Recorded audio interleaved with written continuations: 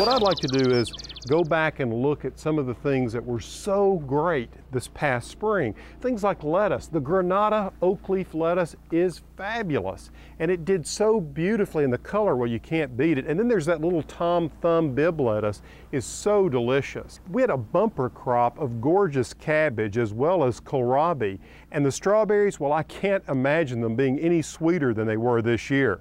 Now take a look at this chard. This is one of those vegetables that can take some heat, so they're coming on beautifully.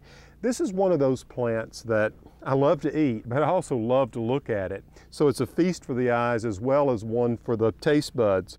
I like to grow it in rows like this because I can harvest these gorgeous leaves for the kitchen, but I've also grown it in containers.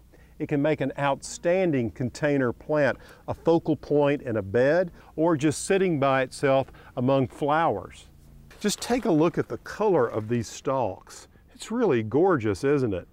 Now, what I did here is I planted these in pots. These were actually peat pots, which are biodegradable. So the little plants were already started. When I planted them, you can actually see evidence of those containers as you look at the base of the chard here. Now, I want to talk just a moment about some flowers that were great performers this spring. Gosh, the delphiniums have been fantastic. Its close cousin, the larkspur, this one called Imperial Giant, wasn't far behind it. Just spectacular. And of course, there was the little Laguna Sky Blue Lobelia, as well as Bluebird Nemesia. I love those blue colors, particularly in the spring. And of course, the tulip display, well, it was stunning, both on the cool and warm side of the borders. You know, there's so many correlations between building a house and building a garden. Take a garden, for instance. You have to have the framework and the structure. Behind me, you can see the stone walls that created the terraces, and then pieces of hedge that, well, they really serve as a canvas to paint against. And then you have the pattern of beds and these espalier trees that frame the walls. And then you come into the planting of color. Lots of color here, largely blues and purples, but we've accented it with some chartreuse in the way of this coleus and these beautiful zinnias. If you look at the house, we started out with a red brick house. Well, we changed the color to the butter yellow lime wash, the red roof, the columns were placed on the front, which really helped reproportion the whole house. And then finally, the shutters have gone up. And what a beautiful accent they add to the house. So you can see each of these elements play a role in completing the picture.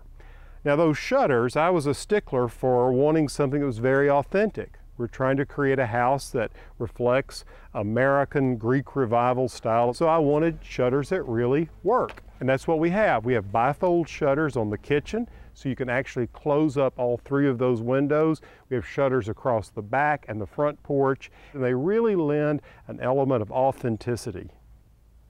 Well, Rick, I appreciate you coming by and checking on the progress.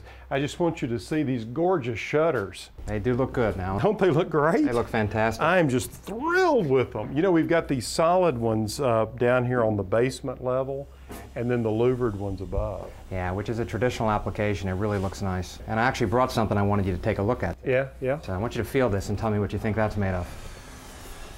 Gosh, it's heavy. Mahogany? No, no. Really? It's actually a synthetic shutter.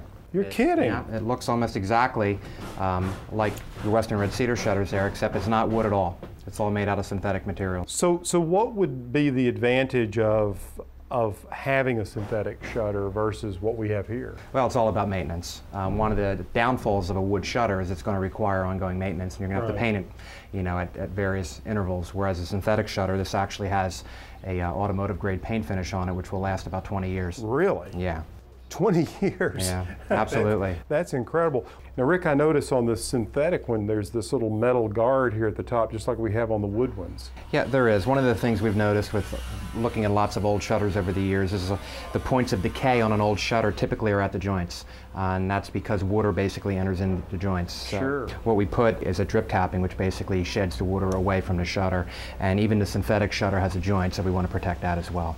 Well, you know, we've actually taken a similar approach on the tops of the columns on this house to keep water from getting down into those joints. Well, it's a good detail and it's a good practice, and it's all about maintenance.